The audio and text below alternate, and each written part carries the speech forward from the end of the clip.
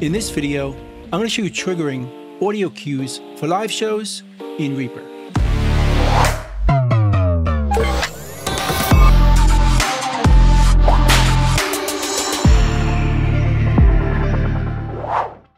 Now, the concept of this video is, let's say you're doing a live performance and you want to trigger certain sounds to go along with the performance.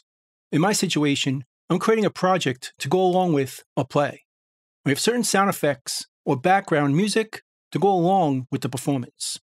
So I'm going to trigger it in Reaper.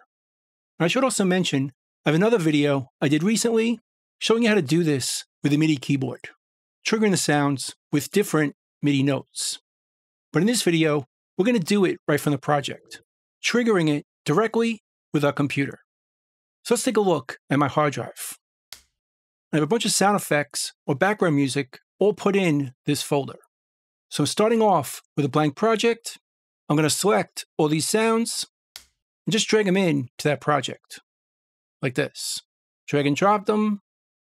And Reaper asks us if we want to put them on separate tracks or one track.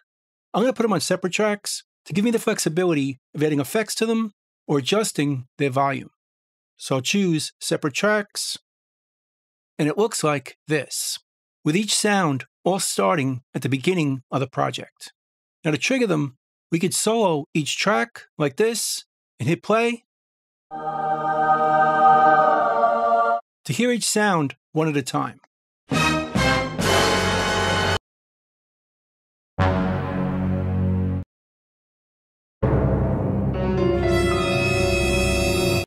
But what I prefer to do is trigger them by soloing each item. And we could do this a lot easier by creating a custom action. So let's go up here to Actions, Show Action List, and we're going to search in the filter for Select Item under Mouse. And there's an action right here that's going to select our item under the mouse cursor. We'll select it and go down here to New Action and choose New Custom Action, which creates a custom action over here. We could list multiple actions and trigger them all together. I'm going to give it a name, and we're going to add more actions to the list. Search in the filter for Solo Exclusive, and right over here is an action that's going to exclusively solo our items. We'll choose this next. So what's going to happen is it's going to select our item under the mouse cursor, and then solo exclusively that item. Then we want to move our cursor to the beginning of that item, so when we hit play, it's going to start from the beginning. So we'll choose in our filter, Move Cursor Start. And right over here, we can move the cursor to the start of our item.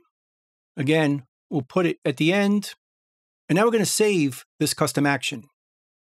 We'll clear our filter, and we can see the action right here. There's a few different ways we could trigger it, but let's start off by using a keyboard shortcut. Right here, I'm going to use Control-S, but of course, you can use any keyboard shortcut you prefer. So now, if I put my cursor on an item, hit that keyboard shortcut, it solos just that item. So I can hit play to trigger it. And we can do that with any item we want.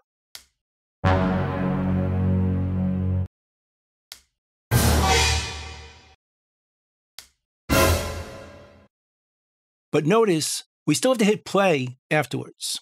And we have to use a keyboard shortcut each time. I don't find this to be the best way of doing this. So instead, let's use a mouse modifier. We'll go up here to Options, and down here to Preferences.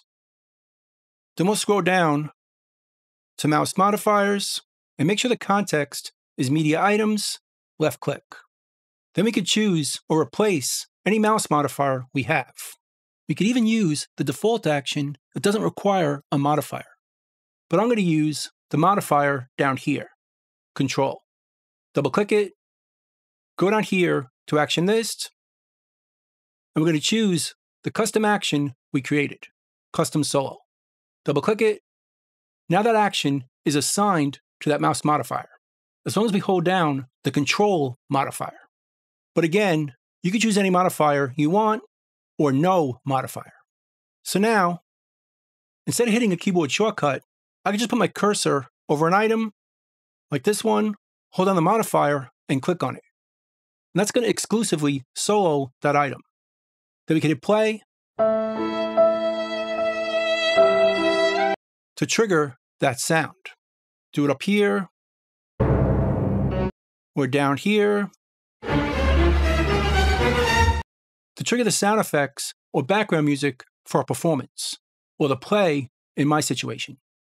But we could also make this quicker and have it automatically play. Let's go back to our actions, right over here, and let's edit that custom action. We're going to add play to the end of it, so it'll automatically play when we click the item.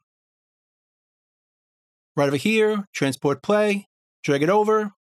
So now, if we put our cursor over an item, it's going to select it, it's going to exclusively solo it, it's going to move the play cursor to the beginning of it, and then it's going to play it. All in one action. So let's hit OK. And now, if we hold down the modifier, we can just click on any item, and it's going to play it.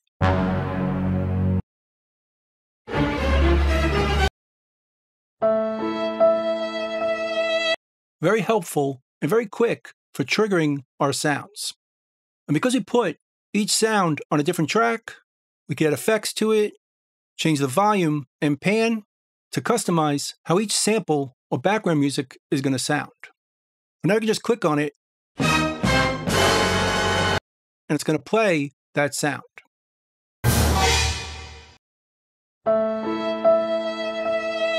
And you can still have multiple sounds on one track. We could duplicate this one over to here, maybe treat it different.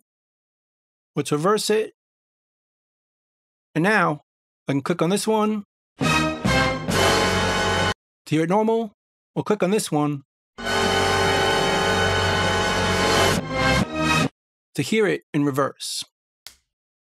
Now, one other way we could do this is use toolbar buttons. Let's right-click up here, go to Customize Toolbar, and go down here to Add, and let's add a custom solo action. Make sure it's down at the bottom. You can see it over here. Hit OK. Now over here, we have a custom solo button. So if we select an item, hit that button, it plays that sound. But where it's really useful is if we right-click the button. Notice how the button turns red, meaning our custom action will stay active. So now, even without a modifier, we can just click items, and they're automatically going to play. So if you only have one hand free, you can grab your mouse or trackpad and just click on an item. And just that item is going to play. And we can right-click this button again to turn off that feature, but put it back on when we're ready to trigger our sounds.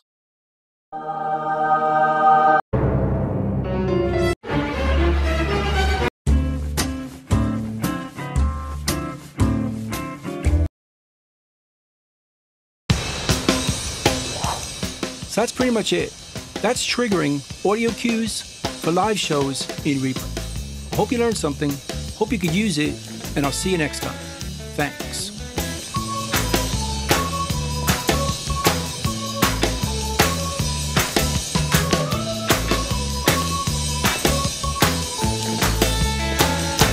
Bingo, boys, let's go.